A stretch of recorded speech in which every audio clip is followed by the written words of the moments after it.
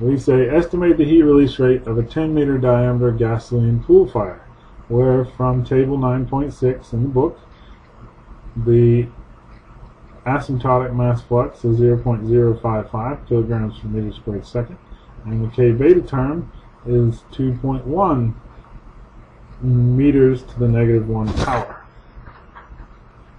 So we can say heat release rate is Q dot double prime.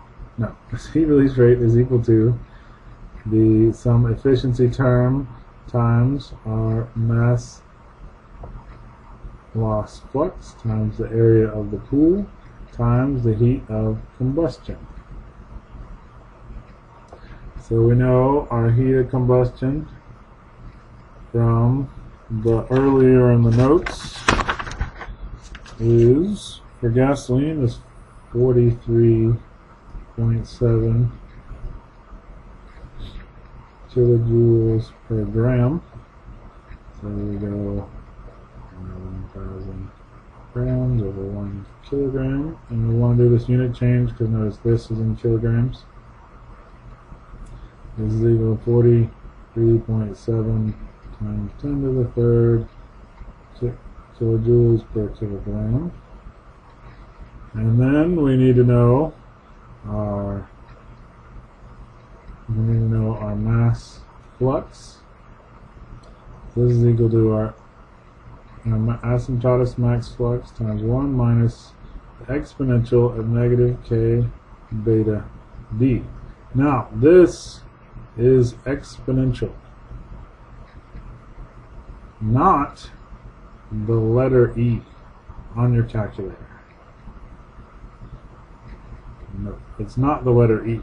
Okay, so if you look on your calculator, usually the exponential term is in yellow, or you have to push second or something, and it's e to the x or e raised to the power or something like that. It's not just letter E. E is just a storage variable term, so it probably has some number associated with it, but it's not an exponential. So if you aren't familiar with exponential, I'd say Google it or look it up on YouTube, and someone will likely explain it to you. As this lecture is getting a little long, I'm going to move on. So m dot double prime is, in this case, is going to be equal to a 0.055 kilograms per meter squared second times 1 minus the exponential of negative 2.1 times 10. So this is going to be equal to 0.055 kilograms per meter squared second times 1 minus, so if I do the exponential of negative 2.1 times 10, this is equal to 7.58 times 10 to the negative 10th. So it's a really small number.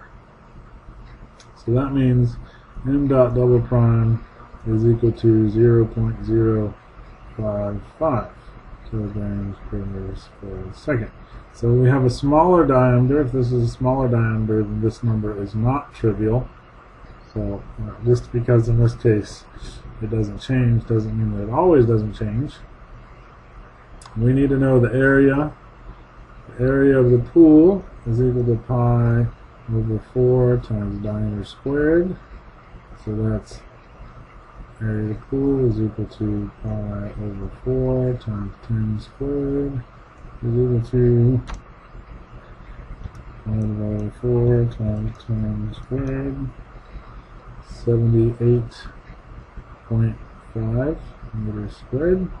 So our heat release rate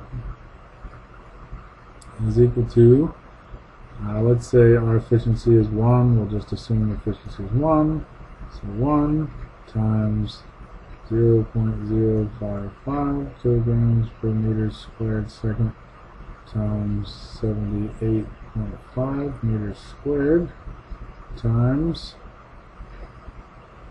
43.7 times 10 to the third kilojoules per kilogram. Now we're getting a little messy here.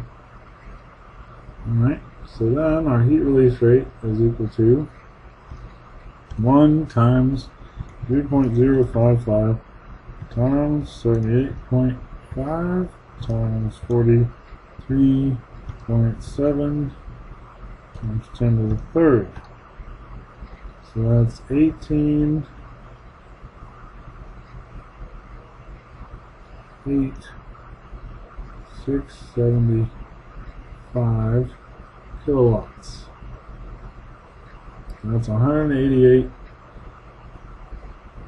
It's about 188 megawatts, which is a pretty big fire. So 10 meters, if we say 1 meter, so the question is this reasonable?